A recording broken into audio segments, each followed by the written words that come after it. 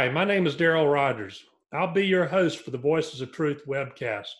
Today I'll be talking with addiction psychiatrist Dr. Libby Stuyt, and our topic is coping through quarantine. So tell me a little bit more about your background. Well, I'm an addiction psychiatrist, so I've been working with people with addiction problems for the past 30 years. And I've been running a treatment program in Colorado that's pretty phenomenal. It's a 90-day inpatient program for people with dual diagnosis, so people that have mental health issues and substance use disorder issues. And it's funded by the state of Colorado. So it's really for people who have failed everything else. So we see the people that have tried everything and can't seem to stop using. And we have really good outcomes. And for most of those 20 years, it was at the state hospital, and that's where I was doing the program. But then they closed the program because they needed more staff, and they closed my program to take my staff. And there was such an uproar from the community, the state, that the legislature agreed to keep it going. But it's in the community now, so it's in a community treatment program, but the legislature has agreed to fund 2 more programs. And so there's 2 other programs coming up similar to what we do. And it's a very intense cognitive behavioral treatment program that's pretty much abstinence-based, and including tobacco. That's very important. People need to quit everything at the same time, I think. And they have really good outcomes. And I'm actually looking at retiring from that. The other thing I do is I work part-time as a consultant in the community health center here. So it's a federally qualified, fully integrated community health center for the low-income people, the people on Medicaid. And it's a pretty wonderful organization, and they provide medical care, dental care, and then behavioral health care to people. And so I work 1/2 day a week there doing, psychiatric stuff. And that's where I've seen most of the issues with cannabis. I mean, I've always seen cannabis in treatment, in my treatment facility, because people have always used that as kind of a companion drug and, trying to help people figure out how to quit doing that. Mm-hmm. But in the community health centers, where I see so many people using it as a medicine. And so my job there is they have all these primary care docs who, diagnose people with their mental health issues and prescribe medication. And they have behavioral health people that do therapy with them, family therapy, individual therapy, group therapy. And so I get to refer to people that have failed all that. And invariably what I'm seeing are people using high potency marijuana.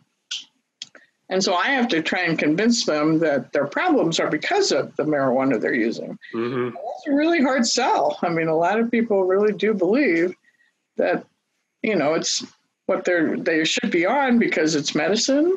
I think we've done a real disservice to people by giving the message that it's wonderful stuff, safe, green, has no consequences. And so I have to convince people. And it's a hard sell, but I've been successful in getting several people to actually quit. And it's very difficult to quit because the higher the potency of the drug makes it more addicting. And so it's very difficult. And I've, for my entire career, focused on tobacco. That's been the thing I really was pushing, that people need to quit. And that's the hardest one to quit, is nicotine. Mm-hmm. Now starting to see a similar thing with cannabis, that it's really hard to quit for people that are addicted. Yeah. And so that's what I spend almost all of my time doing. Yeah, I hear that from people. It takes them a while to get to that point. Usually they won't admit that that cannabis is a problem or that it's addictive. Really, this is This is sort of obviously a different time that we're dealing with here. A lot of unique situations, and people are inside, and there are a lot of stresses that people are under that they wouldn't normally be under. Loss of jobs, how are they going to pay the bills, all the uncertainty around it, things like that. So it's creating a lot of anxiety for people. And I think, maybe increasing use of substances to cope with that anxiety for people who are already users, or maybe people who are not users yet, but they're sort of on the teetering there, on the border or on the fence. So I think my first question was, how have coronavirus safety measures impacted marijuana users, people in recovery, or people who may be tempted to use for the first time, from your viewpoint? Well, I think you're absolutely right. What we do know from research is that substance abuse increases in times of stress and when people are feeling, out of control. And that is something people go to, whether it's alcohol, marijuana, tobacco, other drugs. And so for people who are attempting to be in recovery, this is a high stress time. And so they need to kind of figure out how they can continue working on what they're working on to stay sober. For people that have never gotten into it before, I think it is tempting because, like in Colorado at least, they've made medical marijuana stores essential. And right. So they're just as essential as pharmacies or food stores, which I have issues with, primarily because we're not talking about the marijuana of the olden times, and we're not talking about the marijuana that was done in research that showed benefits. Most of the products that are available in the dispensaries now, even the medical ones, are all the really high potency THC products. So the high potency plants and the concentrates. And so that makes them much more addicting, because the more potent a drug is, the more a tendency it will cause addiction. And then that can lead to other problems. And exactly like what you were talking about, cannabis hyperemesis syndrome is one of the significant ones, especially when people are using every day, all day long. And psychosis. It can worsen depression, it can worsen anxiety, and people think that it's helpful, but what it's really doing, similar to tobacco, is it's augmenting the withdrawal syndrome. Mm-hmm. So when you're addicted to something and you don't have it, you're in withdrawal, and withdrawal to any drug is exactly opposite of what the drug does for you. And so if you feel relaxed when you're smoking marijuana, you're going to be much more tense and much more anxious in withdrawal because of the withdrawal phenomena. And so that makes you have to do it again and again. And so what I think people have to do is, try other skills, other things to manage the feelings of stress and anxiety. And those are things that there's lots of things available. Mm-hmm. And we do a lot of things in my treatment program, and also at the Pueblo Community Health Center, where we teach people skills and use skills to manage anxiety and stress. Okay. So what are some of those things that you use? Well, one of the things I find the most helpful is this simple ear acupuncture protocol. Now, because of physical distancing, we can't really do acupuncture right now, but we can also do acupressure and teach people how to do acupressure. So there's this protocol called the NADA protocol. NADA means nothing, but it actually stands for National Acupuncture Detoxification Association. And so this is a protocol that was actually developed in the 70s, during another opiate epidemic that was happening in the Bronx. And so they found out that you could detox people from opiates using ear acupuncture. And so then we've discovered after 9/11 that this same protocol can be helpful, utilized for stress and anxiety, trauma, people experiencing severe trauma. And so it's been used a lot around the world, and we teach people how to do it. Different states have different laws as to who can actually do the acupuncture, but anybody can learn the acupressure.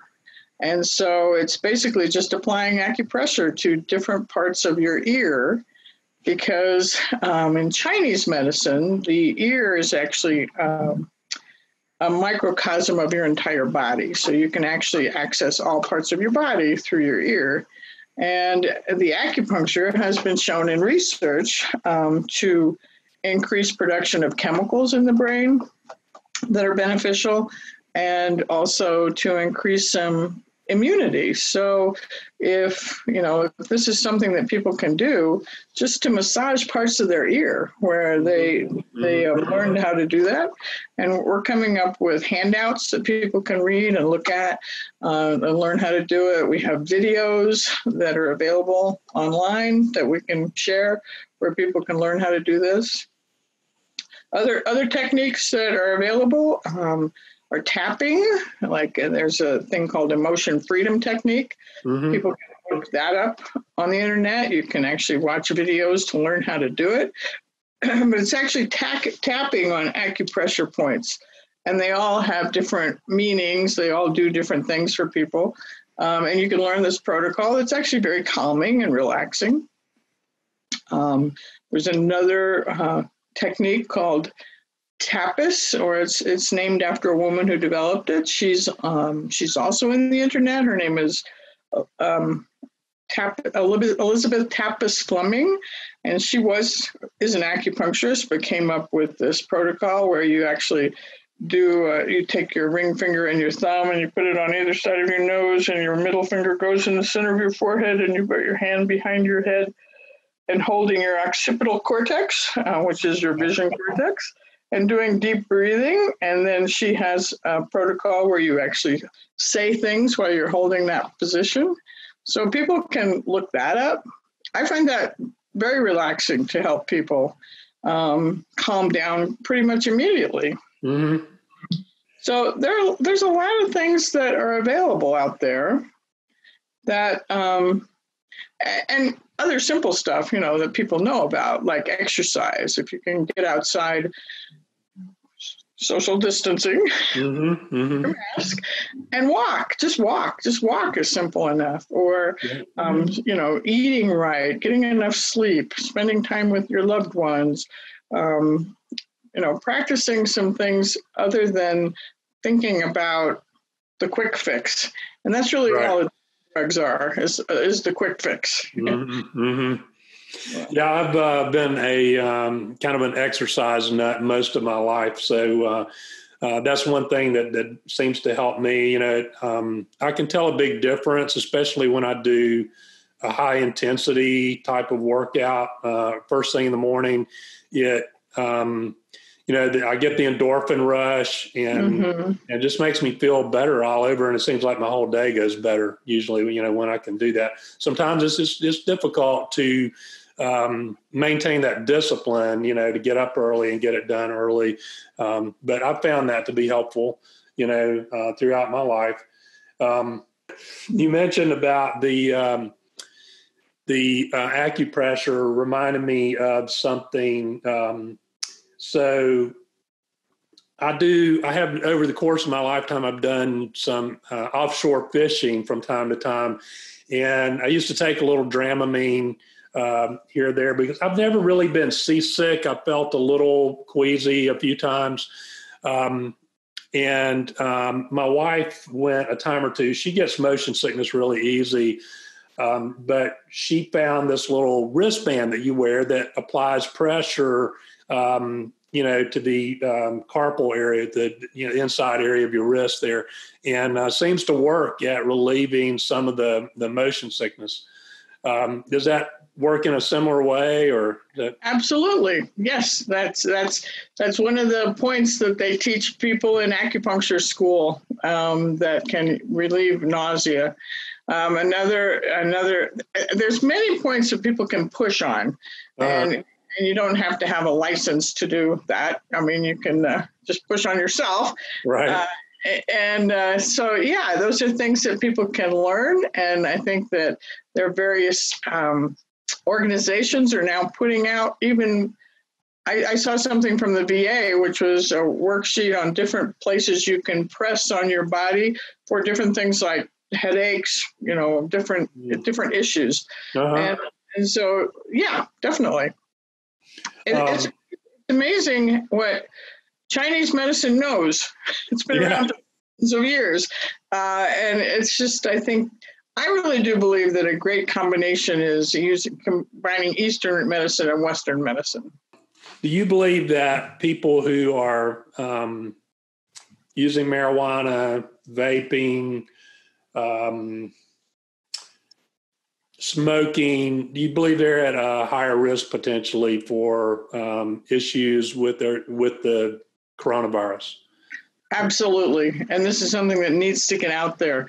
There is more and more research coming out that this is one of the significant risk factors. And it's vaping, smoking, anything. But of course, most people are vaping or smoking tobacco. And then a larger percentage of people are beginning to vape and smoke marijuana. And that puts people at significant risk. There was a whole thing, even before COVID came out, was the EVALI, or the effects on the lungs of vaping, which looks very similar to the effects of COVID on the lungs. Mm-hmm. And so it needs to be something that people need to warn people about. And so I actually think that dispensaries should have this as part of their public service. If they're open and they're selling people products, I think they should be warning people not to smoke or vape the products that they're buying, because it puts them at risk. It puts them more at risk of being susceptible to the virus. And then once they get the virus, it makes the consequences significantly worse. And this has been shown pretty much around the world right now, where increasing deaths are more related to people that are smoking. In China, they definitely saw that, and that's because men smoke significantly more than women do. Women, only like 2 or 3% of women in China smoke, and significantly more, like above 50% of men smoke in China. And so people will say, oh, well, that's just nicotine, but no, it's smoking. Because the tar of tobacco is very similar to the tar of marijuana. And there's even some evidence that THC can make you more susceptible. Mm-hmm. And so I think that needs to be a big warning. In fact, I just saw today that finally one of the screening tools that the University of San Francisco, or the medical schooling, I think it's San Francisco, has that on their screening tool for COVID is, have you been smoking or vaping marijuana or tobacco, nicotine products? What kind of preventative measures do you think parents can take right now to prevent their preteens or teens from experimenting with marijuana and other drugs, like especially right now during this time? Well, I think that the biggest thing parents can do is get educated about it. I think there's more and more stuff coming out that parents need to read. There's this organization, Parents Opposed to Pot, that has a lot of good literature. The problem, as I see it, is because we legalized it, in a way that there was no real regulation, at least in Colorado. It was just like, okay, it's out there and the industry can do whatever they want. And they went around and kind of made everybody think that it was safe and there's nothing wrong with it, while they also at the same time increased the potency of the drug. Most parents don't think there's anything wrong with it. And so they can't really educate their children if they don't think there's anything wrong with it. So I think that we have to get education is the number one thing we can do for prevention. And then you have to have serious talks with your kids about it. Yeah, I would agree with that, most of the parents that I talk to are under the impression that marijuana is medicine, that it's not that harmful, and most are not aware of the increases in potency and what we're seeing now in terms of the spikes in the cannabis-induced psychosis and cannabinoid hyperemesis syndrome. Most are unaware that that's going on. So you're right. And I believe we do need more education for parents. So are there any positives? What are some of the positives that have come out of the coronavirus issues, or the self-quarantining that we're doing in terms of just in anything really, but especially in terms of the treatment side or recovery side of things? Well, I think there's been lots of positives. I mean, I think people are spending more time with their family, which I think can be a really positive thing if people are all working together. And I think, getting back to having meals with all your whole kids, everybody there together, it's a great plan. I think people recognizing how important it is to be able to be out in society and be with people and support each other. That's a real positive. I think just when you see the pictures of decreased pollution around the world, that's a real positive. Right. I think also I just saw that there's been decreased car crashes, and that's a real positive. So I'm hoping that we can take what the positives are and build on them. Yeah. Because I do believe this is going to resolve itself in a positive way. And I think this is, the other thing that we learned is how important healthcare is. How important it is to support our healthcare and preventative health. Yeah, definitely. That's for sure. But I appreciate you joining me today, and it's been really informative for me. I hope other people out there, I'm sure people are going to get a lot of good things out of this conversation. Is there anything else that you'd like to talk about before we go? Anything else on your mind along these lines? No, I just hope people keep doing what they need to be doing. Staying home, taking care of themselves, and let's hope this passes soon. But I think you're doing some really good work, so I like hearing what you're doing. Yeah. Thank you. I appreciate you sharing your insight with me today and with the viewers. And I'm optimistic that we're going to be on the other side of this soon, and that we will learn a lot of good things from it. Thank you so much, Libby. I appreciate you joining us today. You're welcome. Okay. Bye. Bye-bye.